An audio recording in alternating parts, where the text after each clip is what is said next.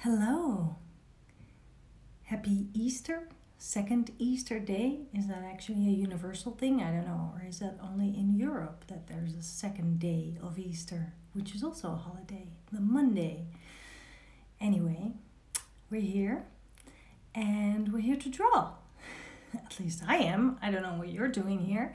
Are you just watching me draw or are you actually drawing along with me? I really hope that you're drawing along with me. That's what these 15-minute drawing parties are meant to be. Like a little push for you to draw together with me. And I'm really happy to see that lots of you are already joining. And I also got an answer from Schnabelita, who says only in some places there's a second day of Easter, which is also an official holiday, like it is in the Netherlands and many European countries. So whether you are working at home or you have a day off or whatever, just take these 15 minutes just for you. Because it's so important to be creative, just have some fun.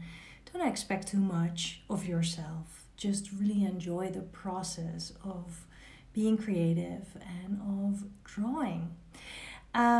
So that's what I do during these 15-minute parties. And today I actually have collected a lot of color. I have colored pencils, crayons, some watercolor. I don't know what I'm going to use of it, but I just all have it here so I can grab it if I need it. And I wanted today with you, I wanted to... Oh, look at that. There's someone from Australia. It's bedtime. I hope you can keep it up. Just 15 minutes. Stay up and make something. You will sleep like a baby after that. And there's Hans Christian. Hi. Good that you're here. Monique from Rotterdam. I saw someone from Amsterdam. So we're here from all over the world. That is fantastic. Lots of people from Germany too. Anyway, grab color. Colored pencils, watercolor, whatever you like to color with, or maybe everything at the same time. I also have a few of those super fat pencils that I really feel like using. They are kind of greasy, but you can also add a little bit of water and then the color dilutes. So I'm just going to play. So let's play today. Let's not worry about the exact thing that we're drawing, although I am going to draw something just to look at and then translate it into my color play. And it's actually this. These are my fake flowers. I've had these for a year or so, and they are always so beautiful and bright, and I love the colors. So I thought I would just grab something colorful. And I drew them the other day as well using watercolor. I can show you.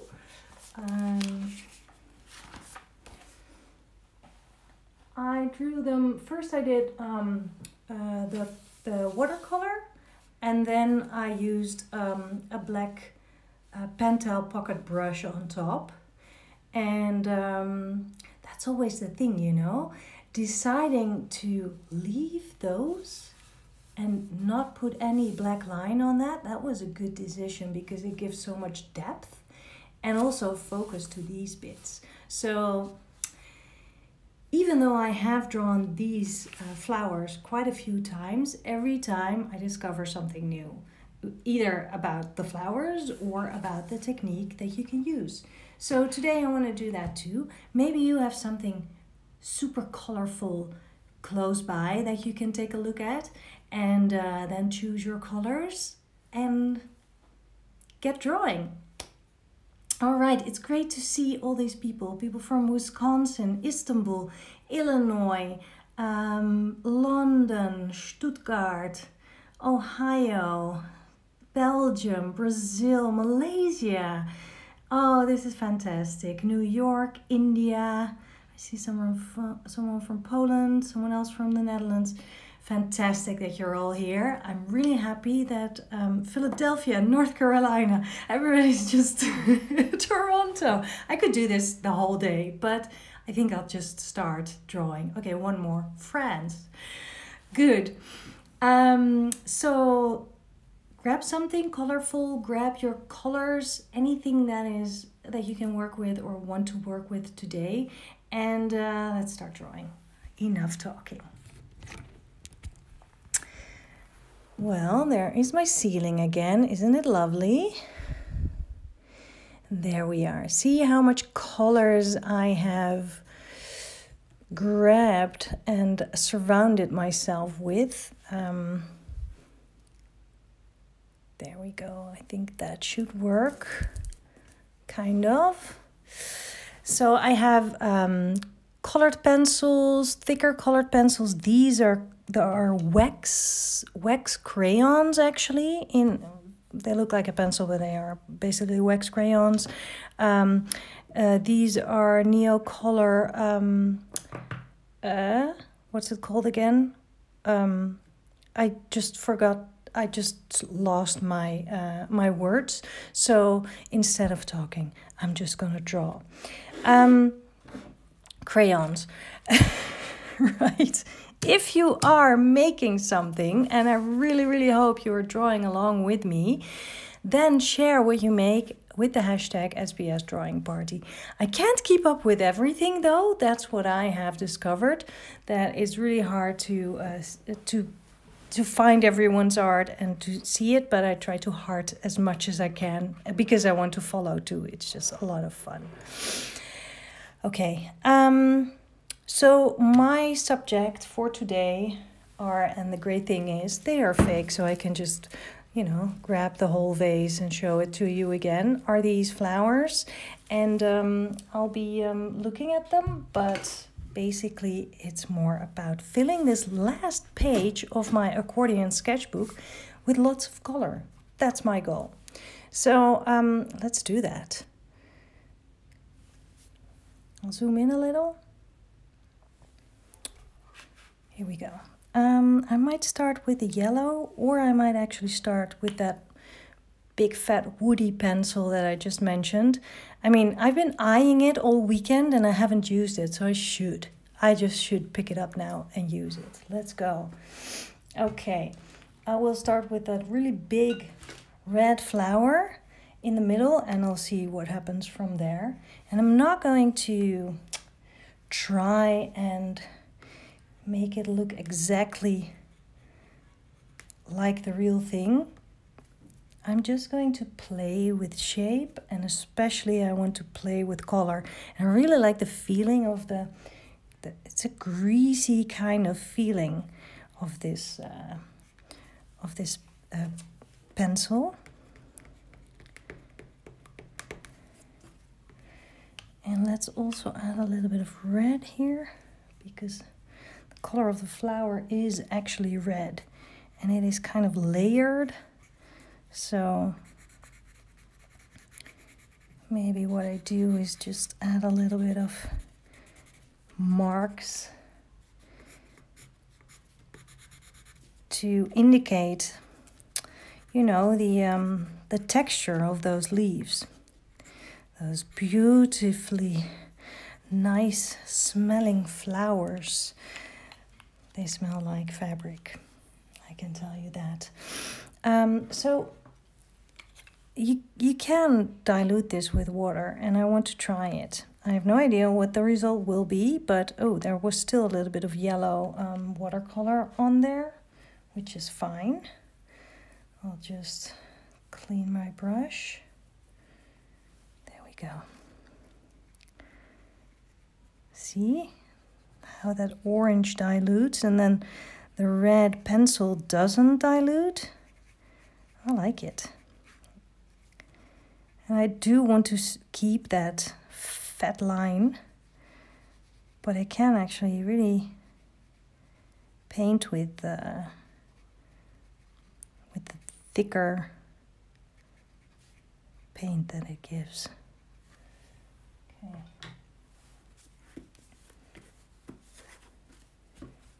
thought I was well prepared, but I forgot to bring a cloth inside of this room. So I'll have to do without. Okay, I don't want to overwork this. This is my first flower. And you know, I usually don't really enjoy drawing flowers at all. Which is strange, maybe, that I'm drawing a flower now. But, I don't know. Those flowers just have a fantastic color palette. I like the red and the... sorry, I'm just trying to find the right colors. I feel like I'm missing some bits and pieces, but it doesn't matter.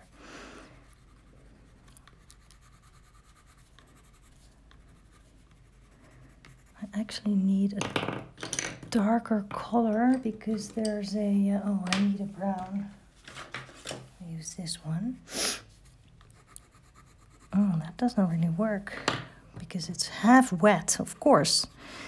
This is always the case if you do some experimentation and then film it. Of course, it won't work out the way you want it to. But that's okay. I'm having fun anyway. Maybe I can also add a little bit of this. See what happens. I'm overworking this. I'm going to add another shape. So there's one in the back here.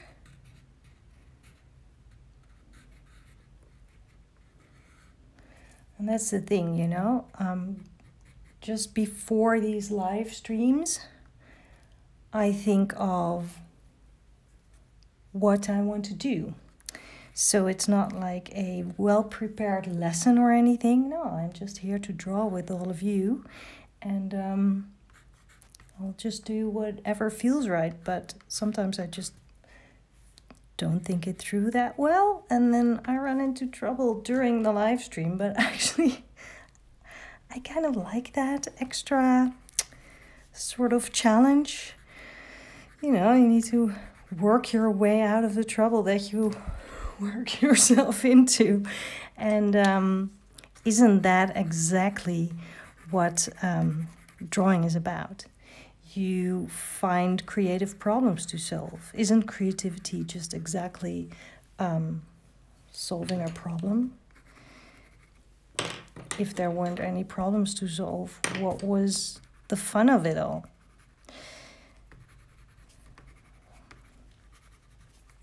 Okay, I think I will... This is nice. I should leave that. The only thing that I want to add is a little bit of green because it will stand out. Oh yes, that is nice and contrasty.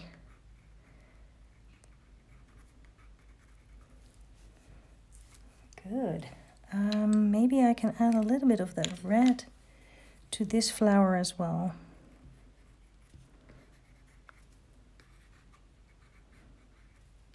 Yep, I think that works. And there's, in the middle of that flower, there is a there's a heart that is shaped like that. Yeah, I kind of like that. Okay. Maybe I should focus on the one of those yellow flowers that were there, are there in there too. And they have like these nice straightforward petals basically.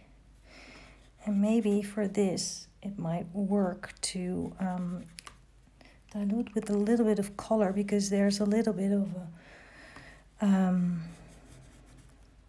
there's orange over here in the petals and also at the end, it's just a little bit, but it's just the colors dissolve into each other a little bit. So maybe I can try create that by adding a little bit of water. We'll see. That's a fun thing, you know. I don't know about you, but I have a lot of art supplies that I don't use that often. I actually really like the marks here. So should I or should I not dilute? I will see if it works. Yeah, I think I like the marks more than the water. I can do a little bit of both. Best of both worlds. What do you think? I think that's fine. And I will let this dry a little bit because that made me run into trouble here.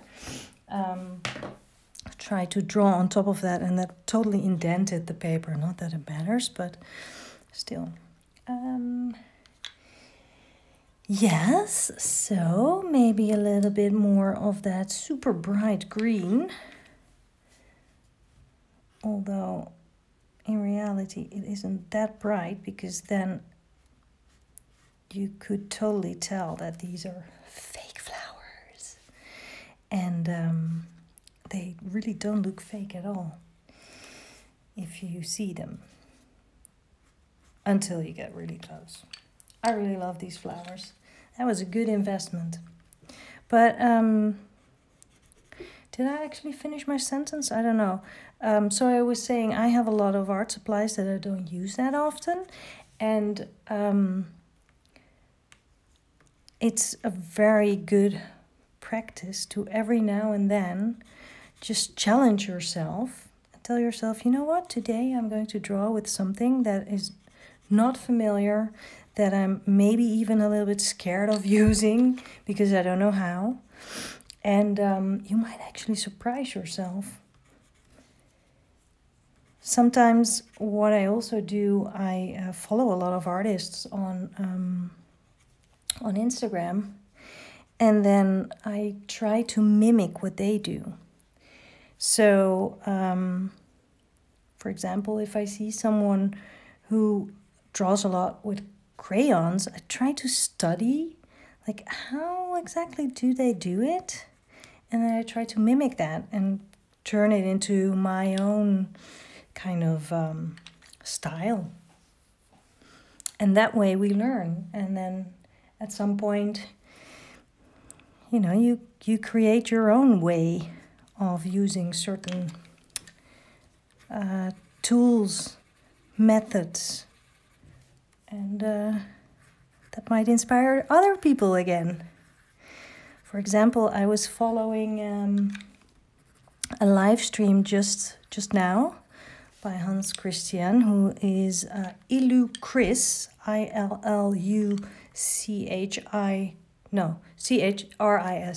sorry. And he did fantastic watercolor work. And I was like, wow, that is really great, you know, using watercolors and using colored pencils. And he had these crayons there too with the number 2, which are water soluble. So those are oil pastels that are water soluble. Really cool. Also something to, you know, try and explore. So just by, you know, I think that by watching many demos, but then also taking it into practice yourself, that is the best way to learn.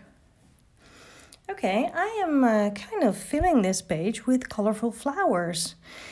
I kind of regret this whole flower. I love this shape, I love that shape, this is pretty cool. Yeah, and then in the center there's something that is kind of a dud, but you know, it happens. And then now I'm trying to, you know, kind of mend the mistake, but I'm making it worse. So I'll just go on and draw another shape behind it to feel a little bit better about it all.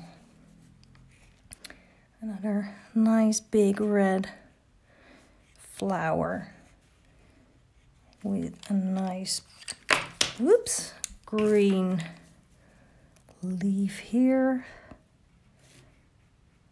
That overlaps here.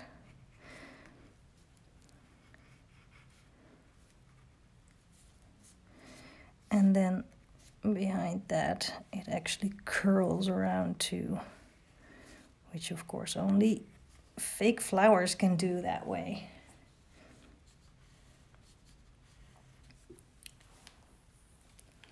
Add a little bit of red. I'm totally forgetting about the time. And I realized that I promised 15 minutes. And I actually have some drawing plans myself to draw the view. And I'm really, really looking forward to doing that. So I'm going to finish this up just by adding more yellow because I can. And I think these fat pencils are really great because they allow you to be a little bit more expressive, have some fun. I mean, just those fat pencils make you feel like a kid, just like crayons do, and I really love that effect. I mean, who doesn't want to be a kid again? Playing, no inner critic shouting at you that flower looks horrible, how could you even do that? Do you really think anyone will learn something from that? Do you think anyone will watch your live stream ever again? That's what the inner critic tells you. Or me. Good, I'm done. This is a super colorful page. And I'm pretty happy with it, actually. I'm not complaining at all, even though it's a little bit funky. But funky is good. And I can't stop. Can you tell? Did you notice? I just can't stop.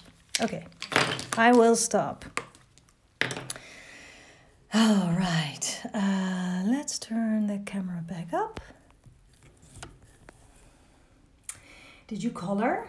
Did you make a full page, full color page? I used basically orange, yellow, and red, and a little bit of green. So, and that is something that I have discovered using color, that sometimes, even though you have all the colors to your disposal, sometimes choosing a little bit of a limited palette actually makes more impact than trying to use all the colors that you have. So that was the lesson for today. 2 lessons. First, don't start in the middle with some kind of flower when you have no idea what you're doing, because then all the mistakes are made in that center of your drawing. And number 2, make it super colorful, but maybe you can just choose a few colors to make it that colorful. All right, I had fun. I will play some more with my colored pencils and the woodies and everything that I have here, that I'm surrounded with now. Also, I will clean up the mess that I made that you didn't see. And tomorrow I'll be here again. If this is your day off, then I hope you have a fantastic day, another day of Easter and Easter eggs. Yes, tomorrow is Tuesday, so there will be a Draw Tip Tuesday on the YouTube channel at Sketchbook School, and I will be here again same time for another 15 minutes of drawing fun with you.